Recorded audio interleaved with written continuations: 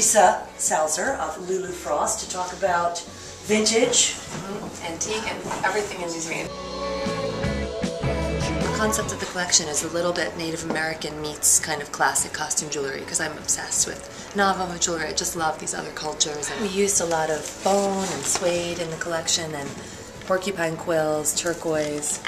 This is a great kind of a pipe necklace. Are these bone? It's bone, yeah, and it's based on that classic kind of breastpipe plate thing that you see in the Native Americans. Wear. Yep. Yeah, and then we did like really kind of simple styles with the suede and bone and just easy things. This group we used vintage buffalo nickels, so these are really cool. We have bracelets and necklaces and earrings in the collection. Great. I was reading a little bit that your grandmother was a big vintage jewelry. My grandma, yeah, her name was Elizabeth Frost, so that's where the name comes for the company, and she was in the estate jewelry business for a long time, so I kind of grew up around Deco and Victorian, fine jewelry at the store in New Hope, Pennsylvania, where she worked for 40 years. And my mom is our buyer, actually. My mom now, who, that was her mother, right. Elizabeth, she buys all the vintage stuff for us. It's called the 100-year necklace, and each piece has items from 1860 through 1960. So they're all different, but it's all this like history of costume jewelry in one piece. This is these are Victorian from 1860. So there's your oldest piece right there.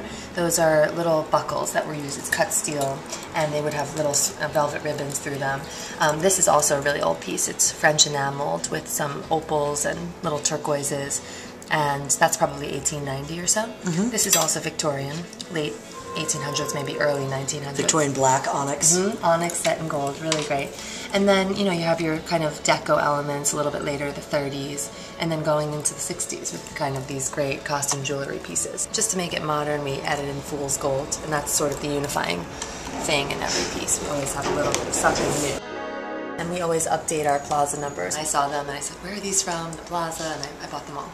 So I bought 2,500 of them. They sold out within a couple months at Barney's, and we've replicated them. So for years now, they've been a bestseller for us. What we did is we created them in 18 karat gold with diamonds, and you can see my number 3. This is my lucky number. I'm born on November 3rd, so good. Always wearing my 11-3. The 3 has 3 diamonds, the 1s have 1. I mean, wow. I just have thousands of amazing vintage pieces. Wow. This is all materials for the 100-year necklace. Right. That I was showing you. Bakelite, Victorian. Yeah, it has that kind of time span in there. It's beautiful. Thank you.